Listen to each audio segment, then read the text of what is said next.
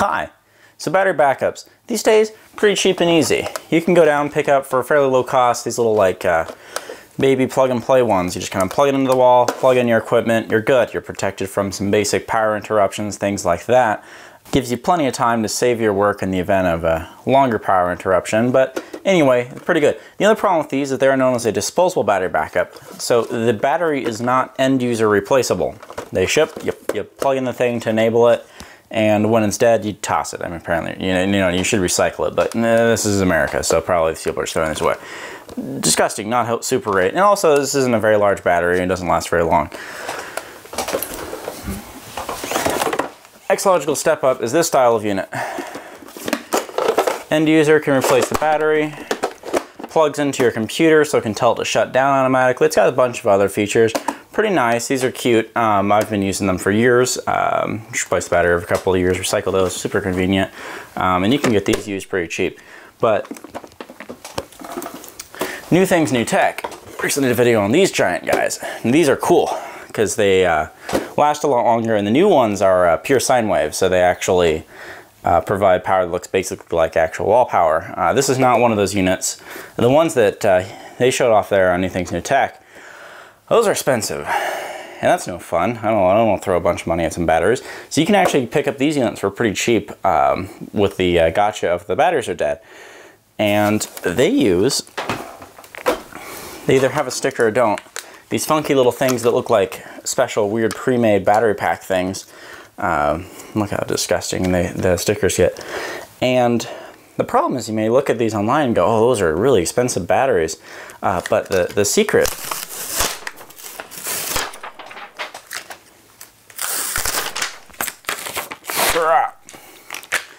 is they're just two regular batteries stuck together. And you can buy the batteries for pretty cheap. Mind you, of course, voids your warranty. If your house catches on fire, it's not my fault. You're buying cheap batteries off eBay. You know, fire hazard risk, electrical shock, all that danger. You're doing it to your own risk. I might burn down my house, and that's my fault. If you burn down your house, it's not my fault. It's your fault because you followed me along. So, these are pretty easy to make your own little battery packs. Let's go ahead and do that. And if you do that, you end up having these nice giant battery backups for pretty cheap. And they also have the power to plug into your computer, give you ability to shut down your servers and all that stuff. You can turn off the beep with the buttons. You got menus that shows you power usage, all kinds of stuff like that. Really neat. There's a little screen on them. Oh, they're so cool. They're so cool. So much more fun. Step 1. Remove the old battery. First, we want to deconstruct the old battery pack. We're going to start by lifting off one of the batteries and unplugging it here.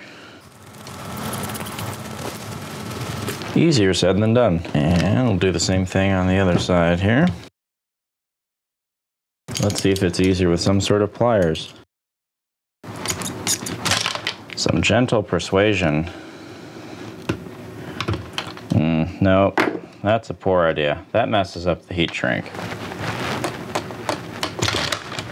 Yep, pliers is the easiest, but now we know. Now we gotta rebuild. So we'll take one of our new batteries here. That went on pretty easily. Maybe I should clamp things down a bit, make sure it's got a nice tight seal.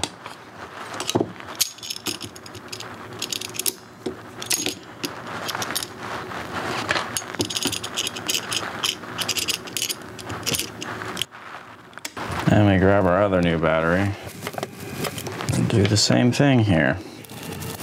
Order for this doesn't really matter because we're not completing a circuit, unlike with a car battery or something like that. So yeah, if these connectors are slightly too loose for you there, which these actually seem to be biting pretty good, but if they seem a bit too loose for comfort, you're in for a bad time there. The proper way to crimp them down a bit more is go ahead and plier them in open air here. Squeeze those little terminal bits down and do the same thing to the other one there since they're both a bit loose.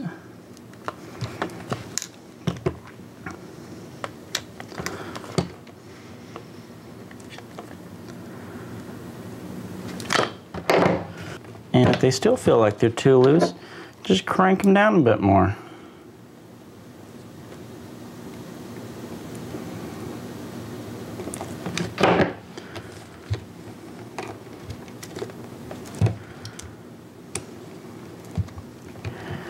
If you can't get them on, they can't come off.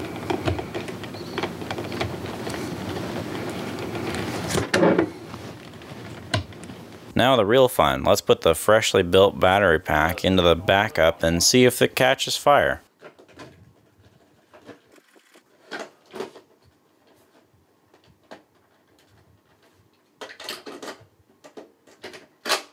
That's a good start. Let's plug it into the wall. We'll have it on a power strip so I can turn it off if things go bad.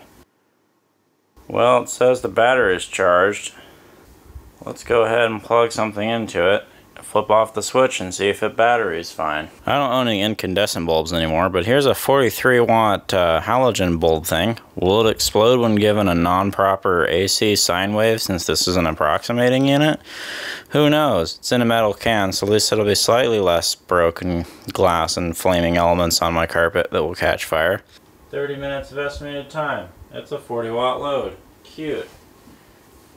Now first off, does everything catch fire?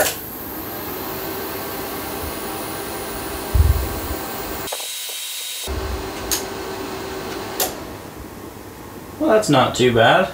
Well, I'd say that's a success. Hooray! Battery backup. The other type of battery pack has a little sticker around all the batteries that gives you easy release pull tabs. That's kind of nice.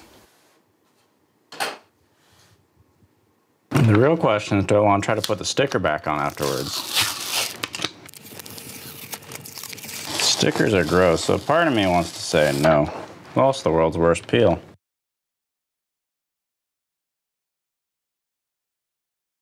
Building this is also going to roughly be the same.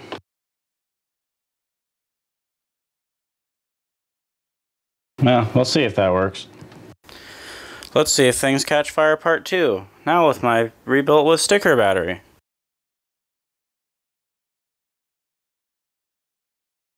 Yes, I see. I did it wrong.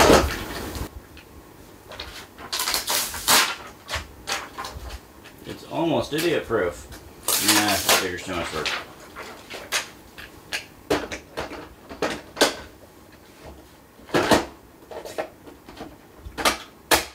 Same test as before.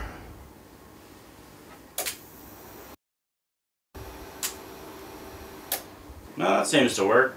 So overall, they work pretty well. Already saved me a couple of times during some short brownouts and power fluctuations and stuff. So they do work with actual computers and stuff and not just little lamps, so that's cool. Anyway, thanks for watching, and yeah, bye.